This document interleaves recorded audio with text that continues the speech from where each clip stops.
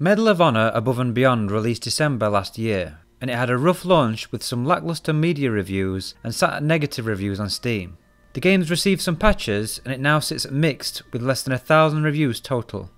For a game with a AAA budget, this is not good. For comparison, the only other VR game developed with a similar sized team and presumably a similar budget, which was Half-Life Alyx, currently has over 42,000 reviews and is still getting over 2,000 reviews a month, almost a year after release. This is actually comparable to some big AAA non-VR games like Jedi Fallen Order, Death Stranding and Horizon Zero Dawn, so just because it's a VR game, it doesn't automatically make it a failure as long as the game is good enough and it's based on a known IP. I've played through the game myself and I personally enjoyed it for the most part, and I think it's one of the best VR games out there, especially if you're looking for a single player shooter with some meat. So what went wrong? There are a lot of factors in my opinion, so let's go over them in more detail. Let's start with the graphics. When we first got a look at the game back in September 2019, I was personally disappointed with how the game looked. The game just looked dated and far from cutting edge. Now I've had a chance to play the game, I have to say the game looks significantly better in the headset. It's actually a really nice looking game, one of the best, with nice lighting, some really detailed environments, and good looking character models and in-game assets for the most part. There's a section in the game where you're positioned on a bell tower with a sniper rifle, and you can see out for miles. It looks really good all the way off into the distance, and the game has got a lot of polish and detail you only see in AAA games. The problem is with the art style they've chosen to go with, which makes the game look from a couple of generations back when it's viewed on a YouTube video, and ultimately that's where people will see the game and decide if they were interested in it or not. In my opinion, they would have been better off going with a more realistic, gritty look, which would have appealed to more people and looked better on a 2D video. Valve knew when they were making Half-Life Alyx that it needed to look next gen even though it's a VR game, and they built the world and the levels around this. If Alyx didn't look as good as it does, then it wouldn't have sold anywhere near as well as it has. There's a section in Medal of Honor where you storm a beach, and I found it underwhelming. If they'd have gone with something like from Saving Private Ryan, with bad weather, heavy mist and bullets flying, it would have been much better. So visually, it's good in the headset, but ultimately looks dated due to the art style on YouTube. Another issue is with the single player campaign. It's a long 10 to 12 hour romp across Europe. It's got some great moments that really make you say wow, and when you're on foot making your way through some nice looking environments shooting Nazis, it's at its best. Unfortunately, it has some poor pacing and bad game design decisions that hold it back from greatness. The gameplay is cut up into little sections. The first 2 hours are really bad for this, with lots of you standing around listening to people talk, then when you actually get to shoot people it only lasts for about 5 minutes before more talk. It feels incredibly disjointed and constantly pulls you out of the experience. When the game launched, it even had a massive screen with a victory sign on it after every single little section. Luckily this has been patched out, so it simply fades to black and then fades you back into the next scene. It still isn't ideal, but it's a lot better than it was before. After about the 2 hour mark, you get to the Gestapo headquarters. The game does start to get a lot better with longer sections of gameplay and less interruptions, and I really started to enjoy it and wanted to keep going. The problem is, when you buy a game on Steam, you've only got 2 hours to decide if you want to keep it or get a refund. The first 2 hours are pretty poor. I don't personally blame anyone for refunding the game and leaving a negative review based on what they played in this time period. Even after the Gestapo headquarters, the game still is far from perfect and still has things separated into chunks with some interruptions, even if they are less frequent. Let me give you an example of what I'm talking about.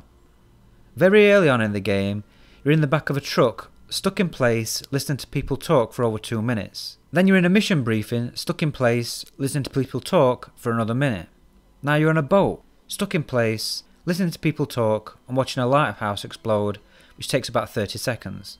Now you're teleported onto the shore, where you go into a house and kill a couple of waves of Nazis, which will take you about 3 to 5 minutes, absolute maximum.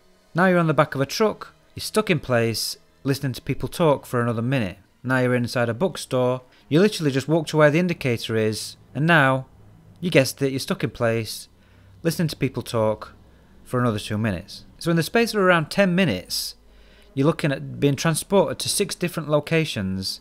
You've had about 3, maybe 5 minutes maximum of actual gameplay. Like I mentioned, these interruptions do get less frequent, but they still happen after the first 2 hours. So let me give some feedback to the developers on how to avoid these problems. First, You never take control of the player. This sort of stuff might be okay in non-VR games because you're not stuck in the world. You can check your phone or maybe pick your nose. But in VR, if you want to have sections where you actually have dialogue, you need to design the levels around it. You need to funnel the player into a small area so that they can't just walk off and make the environment interesting. An example of this would be when you meet Russell for the first time in Half-Life Alyx. You're in a small room with no way to leave, but you can still walk around freely. Even if you're not interested in what he's saying, the environment is so rich with detail, you'll find things to look at, like a shrimp-wrapped head crab in the fridge. Russell then brings you back into the conversation by asking you to place an item on the table to represent your location. Having you walk up to an indicator, then fade to black, then fade back in again, making sure you stood in the correct place, unable to move, and forced to listen to what's being said, is just bad game design, and I have to question how much playtesting they did to not see this.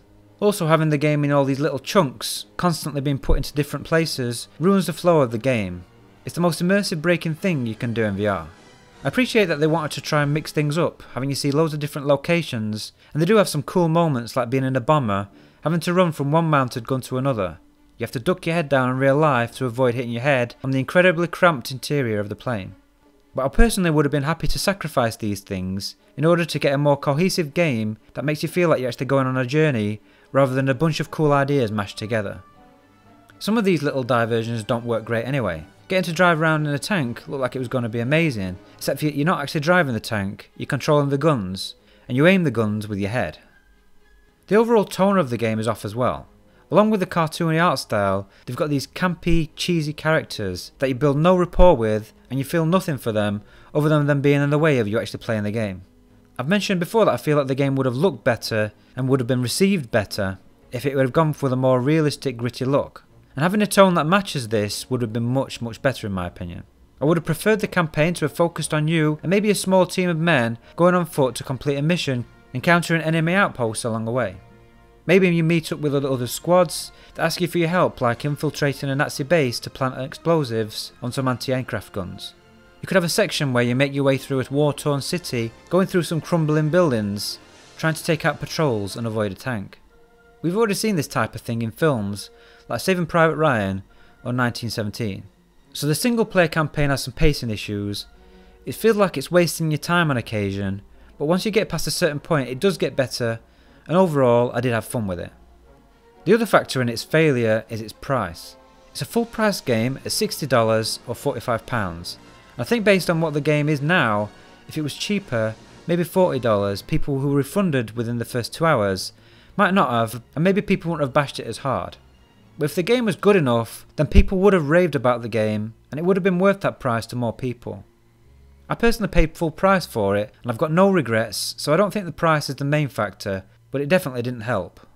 So the main reasons why Medal of Honor failed in my opinion are the art style, which looks dated on YouTube videos, and some poor pacing and game design decisions in the campaign, especially within that first 2 hour refund window. But even if they fix those issues, there are still some small details holding this game back from being up there with Half-Life Alyx. The hand interactions in this game feel quite dated, so how you pick things up or interact with things in the world. The hands have no collisions, so they simply go through everything. When you pick something up, you place your hand near an object, you press the grip and it teleports into your hand in a predetermined position. It's pretty standard now to have some way to be able to pick things up without having to bend over or reach out and grab the item as if you would in real life. This is because it gets pretty laborious after a while, but other games have already figured this stuff out. With Boneworks, you've got a small marker on the object where you're focusing on, you press the grip and trigger and it will fly through the air into your hand. Walking Dead Saints and Sinners does the same thing, with the object highlighting, then you simply hold the grip button and it flies into your hand. Half-Life Alyx has got the gravity gloves, so an object was highlighted, you press the trigger and then you flick your hand up, the item flies towards you and you catch it. All these methods are satisfying to use and don't break immersion. Having things that instantly appear in your hand feels clunky and breaks immersion. The objects only have one way to hold them, which is fine for small stuff, but when you have big things, you should have a few places you can grab depending on where your hand is positioned. The objects don't have any weight, so big things that should be heavier feel weightless, again which breaks immersion. The weapons feel satisfying to use when you have them in your hands and you're shooting at things, but the handling of the guns is oversimplified. When you reload a gun, you eject a magazine, You grab a new one, but instead of having to be precise and slot the new one in place, you just put your hand near the gun and it let go. You have to grab the charge handle to rack a slide, but it's very forgiving. You don't have to be very precise, and the hand will just warp in place even if your real life hand is a few inches away. It feels clunky, and yet again it breaks immersion. You also have to rack a slide every single time you reload, even if the gun isn't empty. This removes a layer of depth to the gunplay because you can't hot swap, so you may as well just run the gun dry. Some guns, like the shotgun, reload for you. The shells are just magically loaded, which brings some serious balancing issues with the multiplayer. I'll finish off with some multiplayer talk, because when you've done with a single player campaign, you would normally want to come over and get in some rounds against real people. There are 5 different modes and 12 maps.